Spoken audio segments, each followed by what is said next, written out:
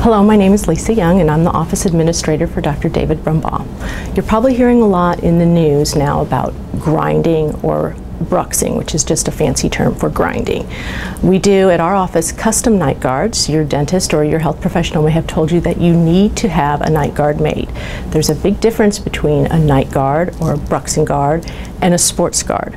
A night guard is going to be a custom guard that's made for your bite, and they're a lot harder than a sports guard. Some of the symptoms of bruxing are grinding, which will cause popping or pain in the jaw, pain when you open your mouth in the morning, or for some people, unfortunately, fracturing the teeth. So please give our office a call, and we'd be happy to do an evaluation and make a custom night guard for you if necessary.